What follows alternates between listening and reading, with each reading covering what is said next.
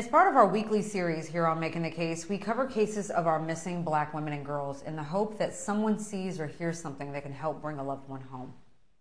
So tonight we're covering the case of Sheena Gibbs. The 40-year-old from Chicago was reported missing on November 3rd. Sheena is a college graduate, a cancer survivor, and was active on social media before her disappearance. But her accounts have been silent for months, and her family needs our help.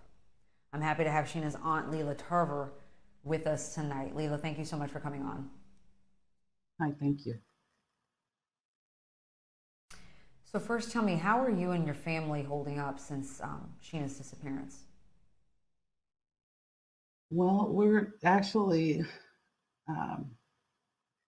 we're holding on to hope and our belief that we will find Sheena.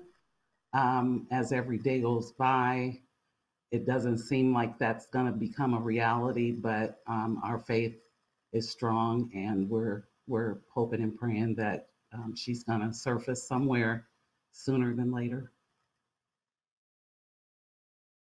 Well, take us back to November, please, when Sheena disappeared. I know that there are some details that you can't get into right now, but tell us when and how your family knew something was wrong. Well, basically, on November 3rd, because Sheena was her mother's power of attorney for her health care. And so Sheena had received a call saying that her mother was in the hospital. So she then in turn called me, or she texted me, I'm sorry, and said, Mom's in the hospital.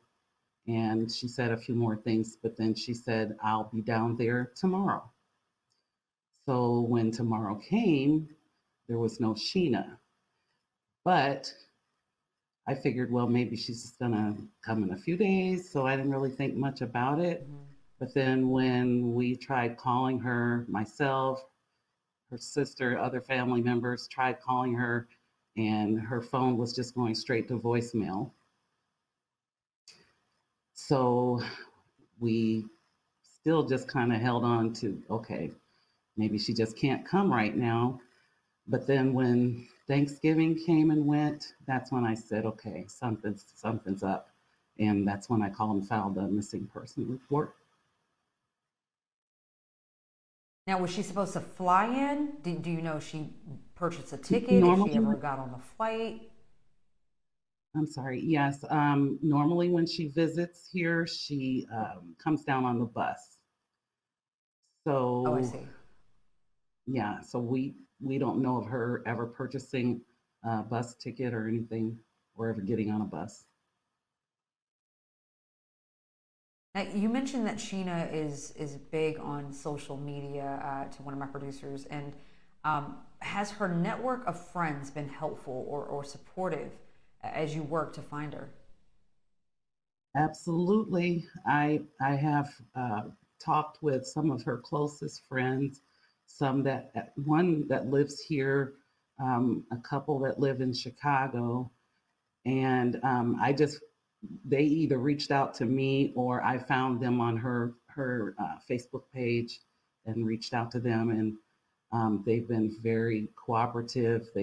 Um, they've been helpful putting flyers up, making calls to the detectives with information that they know about. So yeah, big support. Are you familiar with who her friends are? Was she dating anybody that you knew about?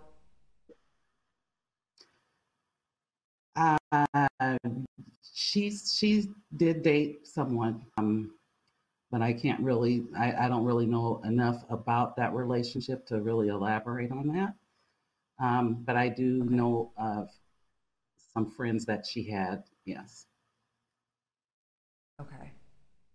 Well, let's talk about the family's interaction with law enforcement. We reached out to the Chicago police for an update on this case, and we didn't get a response. But have they been supportive and resourceful in your niece's case?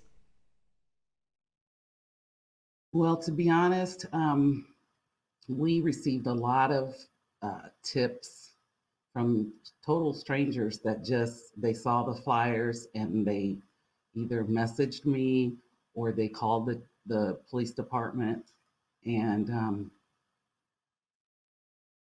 we, let them know about what was going on, and they took the information. But as far as whether they followed up on it, I can't really confirm that.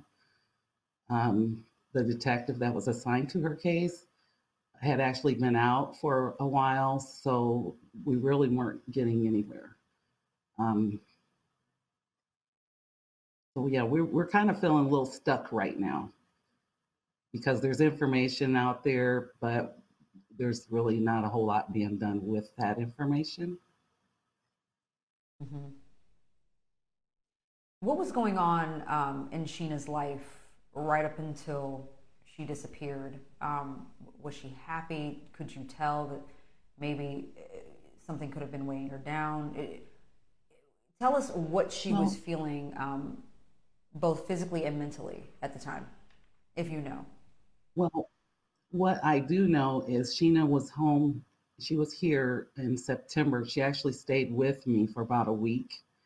And primarily, she came because she was concerned about her mother. We all are concerned about my sister because she's been sick for quite some time, and her health had started deteriorating a little more than normal. And so Sheena, out of concern, said she wanted to come down to see about her mom, and initially even said she might even consider moving back here. And that was the plan. But she left after a week and went back to Chicago. And she said she was going to try to work some things out there and see if she can still find a job there. Because keep in mind, Sheena was actually raised in a small town here in Iowa called Muscatine, which is, Davenport's not that small, but Muscatine's way smaller. So when she had the opportunity, she kind of kicked rocks and left, and I couldn't blame her.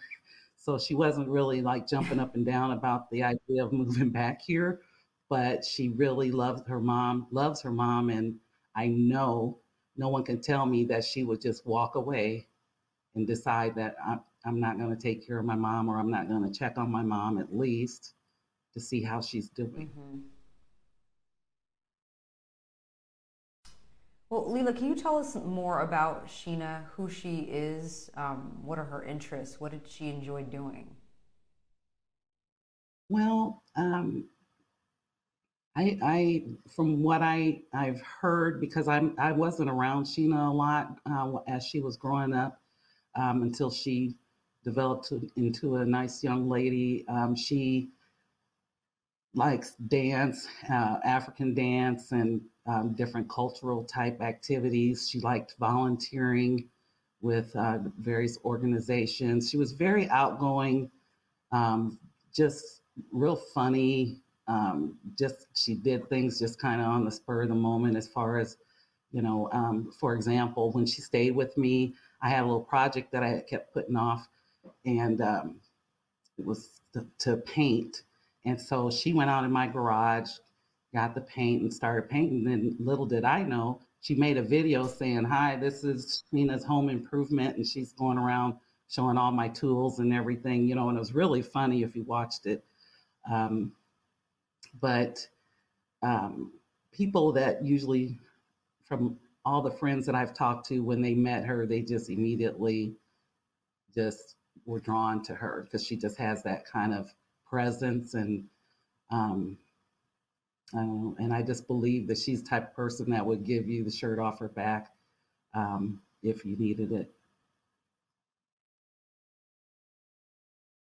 Well, we definitely hope that our viewers, anybody that knows anything, big or small, make contact and help bring your niece home. Lela Tarver, thank you so much for your time, and thank you for sharing Sheena's story with us. Remember, if you have any information about Sheena's case or any of the cases of missing Black women and girls that we feature here on Making the Case, contact the Black and Missing Foundation by calling 877-972-2634. You can also reach out to them on social media or head to their website, bamfi.org.